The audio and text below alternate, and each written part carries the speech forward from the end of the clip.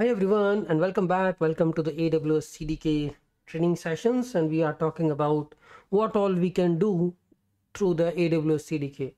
You can do anything through the AWS CDK because AWS provides a number of components like SQS, SNS, S3, Lambda, CloudFront, Route 53, Elastic Beanstalk, you name it, code commit, code pipelines, everything you can build through the AWS CDK.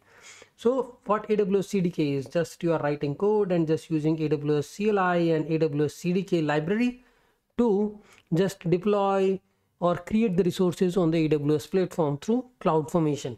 So here simple architecture, you are using S3 bucket, SQS, DynamoDB, Lambda, API Gateway, and AWS Cognito for authentication. Everything can be built through the AWS CDK. So what is CDK? CDK is just an app which contains a multiple stacks or a single stack, because in the last demo we were using just a single stack, SQS stack, right? But you can have multiple stack, and stacks will have a constructs. Constructs are just like AWS component, Lambda, API Gateway, DynamoDB, S3 bucket, CloudFront, EC2 instance, VPC, all these are constructs. So you can see app will have a stacks. App can have multiple stacks first of all, or you can have a single stack. That stack will have a constructs like S3 bucket, CloudFront, here KMS, here we are using RDS, KMS, and the construct Lambda. And when you do CDK init, it just gives you simple TypeScript app, and then you just create app and the stacks with the constructs. Then you do CDK synthesize. What it will create is it creates a CloudFormation template, and then you do an CDK deploy. It just push your CloudFormation template stack to the AWS. If your AWS credentials are correct, the AWS account and everything is correct, set up properly, then it will deploy those resources.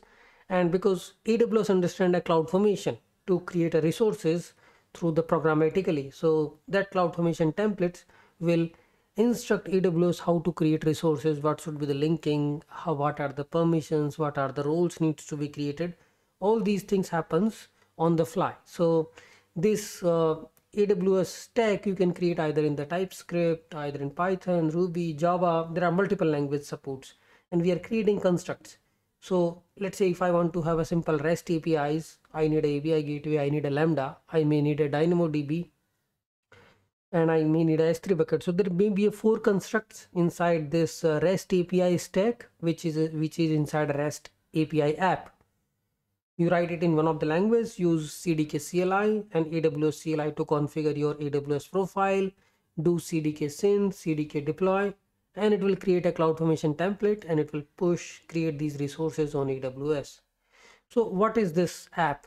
App can have multiple stacks, right? And those stacks are having constructs. Constructs are nothing but, if you look into AWS CDK documentation, these are just classes like S3 bucket, CloudFront, Lambda. All these are classes, and you need to create a constructor, like just invoke those classes like new class name, that will create a construct. So these are construct: EC2 instance, Lambda, Dynamo table, simple endpoint, API gateway, bucket. And how we are creating constructs? Just by using the new keyword, new s3 dot bucket. If you write this inside your stack, what it will do? It will create a simple bucket. You can specify n number of settings, parameters, which will just check, okay, is it a public S3 bucket? Are you allowing a public access? Is it a static web hosting enabled? All these settings you can specify while creating the S3 bucket. So whatever you are doing manually through the AWS console, that can be done by just these programmatic codes.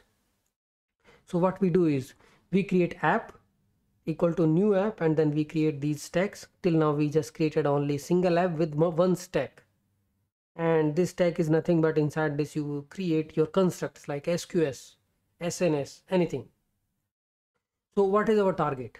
Our target is to have the Uber Eats clone app deployed to AWS. So we will create these infra folders for each and every component, like SvelteKit app, front-end app, React app, Next.js app, and the microservices, and then we will deploy them. So CDK, we can use these different stacks, like, okay, every app will have its own stack, but in this example, let's say front-end stack that contains CloudFront, Route 53, and S3 bucket, and the backend stack, which is API stack, which will have API gateway, Lambda, DynamoDB, S3, or whatever is needed for that. So this is how we deploy a simple front-end client-side rendered application like React, Angular, Svelte.js, any CSR app. So we use Route 53 if you want to have a domain on AWS. Otherwise, you need a CloudFront, you need a S3 bucket, and secret manager on which we need for the CloudFront to provide a certificate.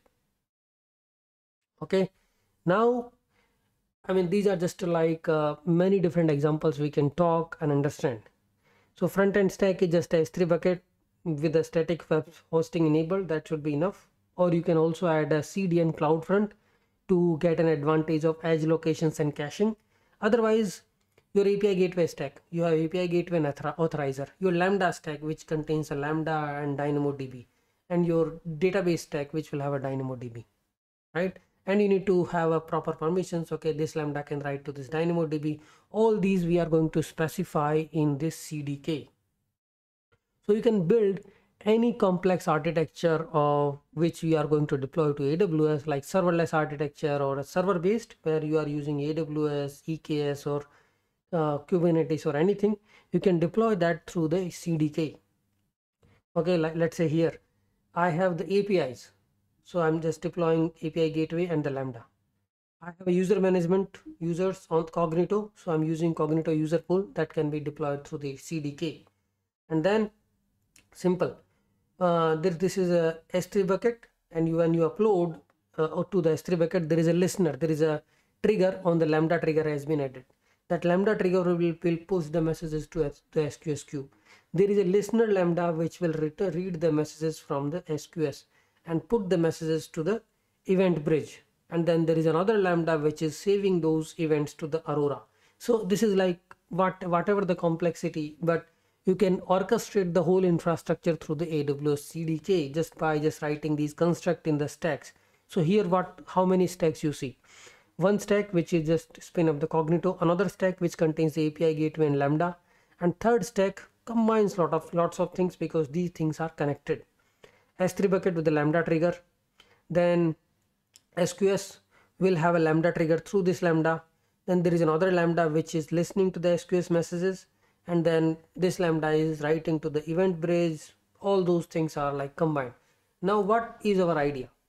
I mean, we are not going to just cover any random topics. We will just see few building blocks. Okay, how to create a Lambda, how to create a Lambda where you are just using multiple dependencies. Let's say you are writing a simple function, or you are writing a big application, or you are writing a whole NestJS application. How to deploy it? We will see Lambda with the API gateway and DynamoDB and the Postgres. We will see how you can deploy your front-end application through S3 bucket and a CloudFront.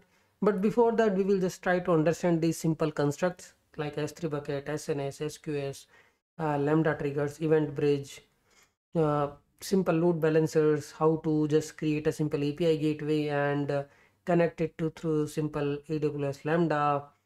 All these simple demo examples on AWS CDK that will help us to understand how to build these stacks, multiple stacks, and then we will just try to spin up. We will use these fundamental principles to deploy our applications to AWS.